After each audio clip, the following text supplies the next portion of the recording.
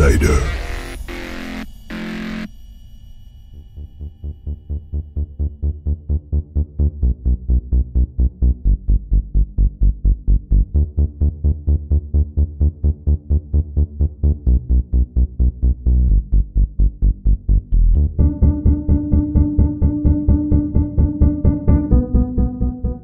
Hi everyone, it's Vincent again.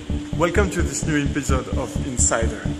So here we are in the hangar of Solar Impulse in Payerne, Switzerland. Here, everything is going to happen in a few weeks. The unveiling of Solar Impulse 2, test flights, events with our partners, open days to the public, and connected classrooms hangouts. So I have only one thing to add. Be there on April 9th for the unveiling of Solar Impulse 2. It will happen right here. I let you imagine what it is to have a 72 meters wide solar airplane. You will discover what a round the world solar airplane really looks like. So thank you for following the Insider series and see you next Tuesday.